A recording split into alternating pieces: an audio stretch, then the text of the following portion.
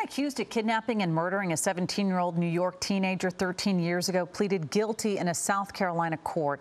Raymond Moody described himself as a monster and says he's very sorry for taking the life of Brittanee Drexel. She disappeared while visiting Myrtle Beach in 2009. The family of Timothy Deshaun Taylor, once named as a suspect in Drexel's murder, spoke out after today's hearing. Years of false allegations and misleading media coverage have taken hold.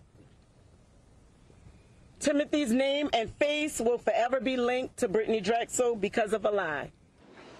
Raymond Moody has been sentenced to life on the murder charge plus 30 years on the remaining charges, including kidnapping and criminal sexual assault. Moody is a registered sex offender in California and has prior convictions for rape.